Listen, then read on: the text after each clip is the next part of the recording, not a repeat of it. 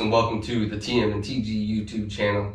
I'm Woody in the glorious Man in the Goat workshop right now, and I want to do a video on the Barebones Pulaski Axe. But before I do that, just a little bit about this channel. This is a lifestyle improvement channel geared towards independent and self-reliant people. So if that is you, please consider hitting that subscribe button, also the notification bell. Also, consider going and checking out some of our other videos. Actually, you can see how I built this workshop. The purpose of this video is to review and talk to you guys a little bit about the Pulaski Barebones Axe.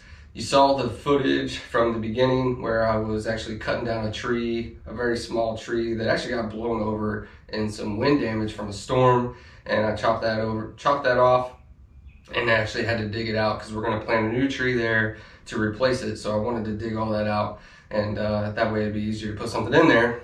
And this tool is actually pretty good for that. One of the reasons I wanted to make this video is because a few years ago I would get ads from Bespoke Post, I believe that's what it is, also from Barebones themselves. I think I bought a few things from Huckberry, and Barebones kind of partners with them every now and then. But anyway, either way, this kept popping up on my radar, and they kept recommending it to me, you know, it's something that I would like. And honestly, it's a good looking axe, it's a good looking tool, so I kind of wanted one, and I decided once it went on sale, which I think I got it for 20% off, and once it went on sale, I was going to go ahead and get it, and I did. I've had this tool since 2017, I believe, so I've had it a good 4 years, and I've actually used it quite a bit, to be honest. My old property that I had, we had a lot of overgrowth and a lot of trees and shrubs and all kinds of different things, and I would clear that out from time to time. And I would use this axe to do it. Now, I will tell you, if you have the capability to pull a truck or something into an area to get to some shrubs or bushes or what have you, and tie a strap to the plant or to the bush or whatever, and then tie it to your truck and just pull it out that way, that is the most efficient. Or if you have a tractor.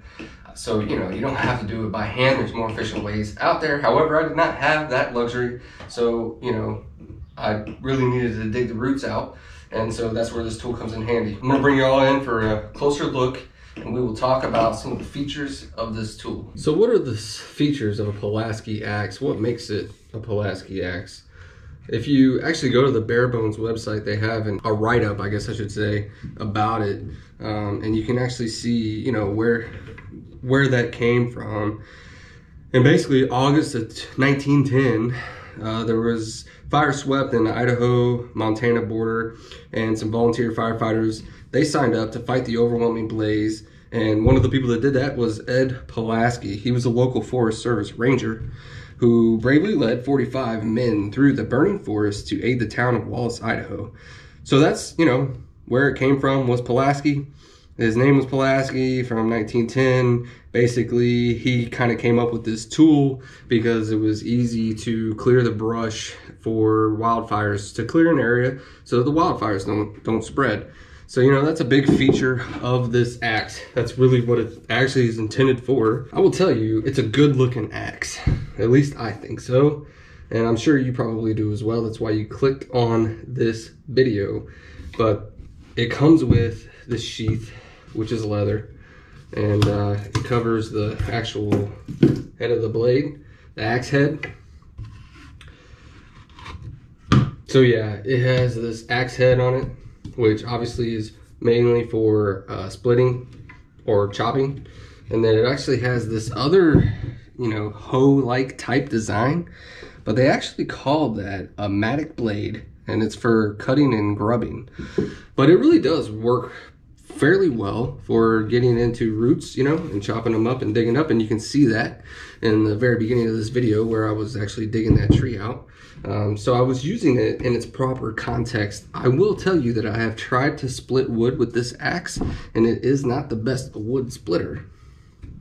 So you can take that for what you want. As far as how it's made, it is a beech wood handle, which is very slick because of the finish, and a little too rounded in my opinion, not super comfortable.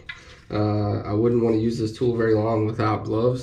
And then the actual steel is 1055 steel. It does have this hex part here. I think it did come with this, or I don't know what happened to it. I think I lost it, but you could use this to tighten this onto the handle if this ever gets loose, if the head ever gets loose. That's a neat feature.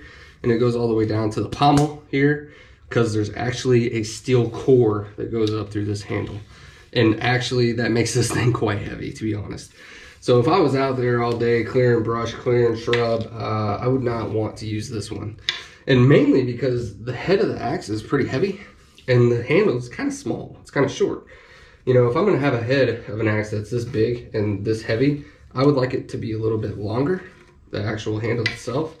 You know, this is actually just a little bit too short, I think. You could use this camping, you know, I mean, I guess it would be an okay tool for that, but those are the features of this Pulaski axe. Okay, so now that you all got to watch me use it and we got the features out of the way, and I told you how it's made, you know, kind of what it's for, let's go into the meat here, the meat and potatoes, as I would like to say, as I like to call it.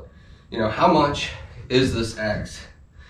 And I have a terrible memory, so I have to look it up, but on the Barebones site, it's $142 on the Barebones website. That's a bit steep, I think. And that's why I waited for it to go on sale too. I gotta say, $142, in my opinion, it's not worth that.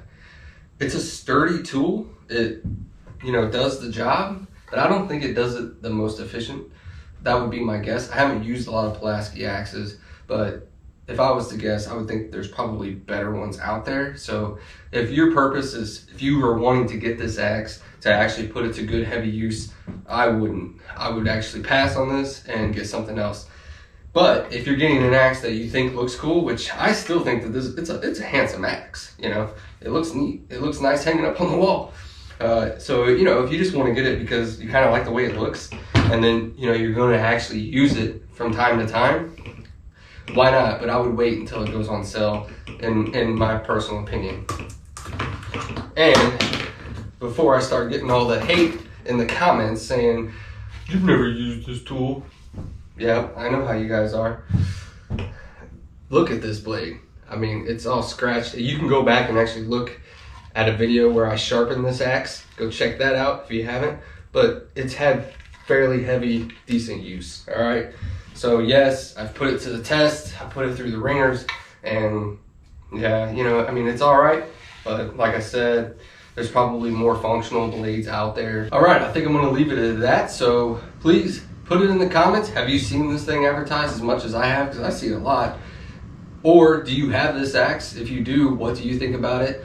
Do you have other Pulaski axes? Because if you do, I want to hear from you. If you're a firefighter especially, I'm really interested to know what y'all have to say. So please leave me a comment. If you enjoyed this video, hit that like button because that helps this channel out. We are a small channel and we're trying to grow. It's a slow growth, but we're going to keep at it. We want to bring you guys honest reviews on products. We don't get sent any of this stuff. There is no hidden agenda here. We're just trying to help people out. So if you like that, hit the like button. With all that being said, this is the man and the goat. Join our tribe.